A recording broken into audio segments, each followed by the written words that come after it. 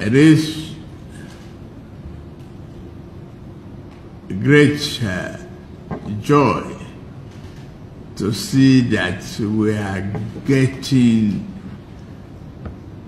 proactive resources to prepare ourselves.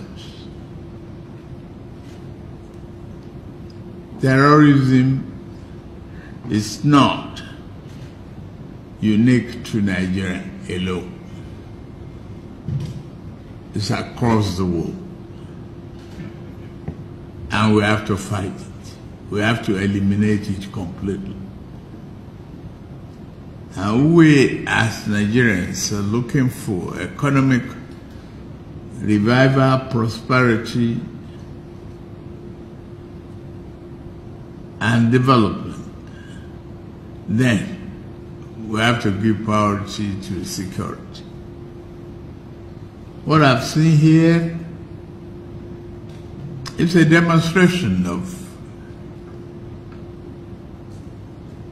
intelligent effort to counter terrorism. It must be backed by knowledge. It's counterterrorism that is not backed by knowledge. It's not going to be of any service to any nation.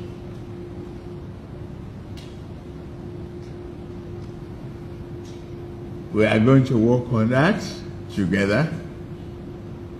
The effort of the entire armed forces of this country must be put together in a way that will form one single focus on securing the country.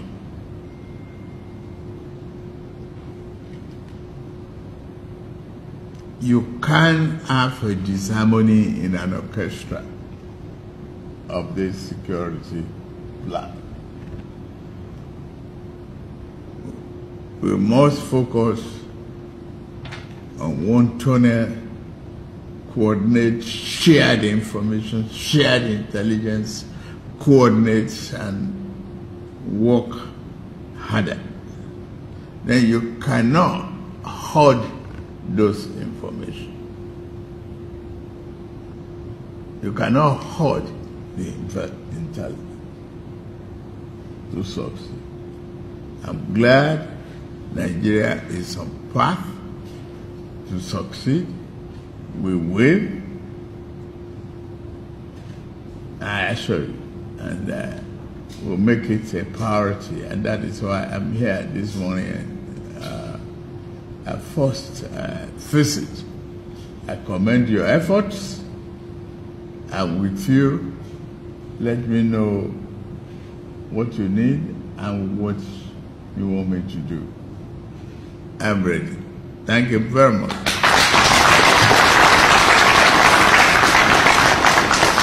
Before the national anthem is played and Mr. President departs for signing the visitors book,